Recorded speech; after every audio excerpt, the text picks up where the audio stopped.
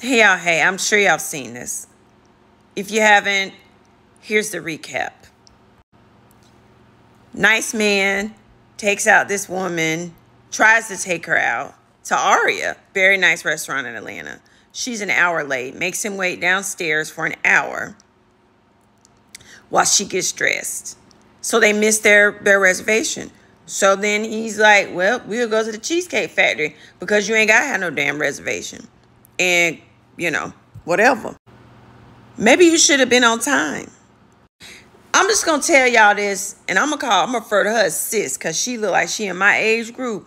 But to y'all, that's my nieces and nephews, this diva, you know, I put on some lashes poorly and some this lipstick from the grocery store and a dress and think that I'm Queen of Sheba.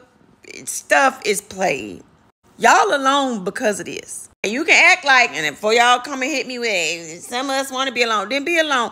If you want to be alone, then swerve on past this. But for my nieces and nephews and theys who want to have a relationship, I feel like I'm qualified. I've been in my relationship, married, and with my man for over 20 years.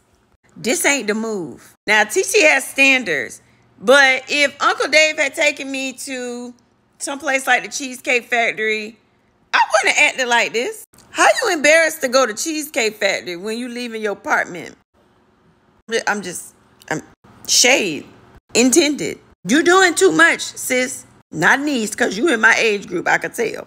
And so he promptly took your ass home and went on by his business and probably found somebody very nice who could be on time that he was going to take to a nice place. Like he had a lovely car. It was a nice looking man. What you doing, girl? And you look like you was about to cry at the end of this video. You thought you was being a diva and it was tears in your eyes because you had just effed up. And if the rest of y'all act like that, that explains why you at the house by yourself. Crawl before you MF ball.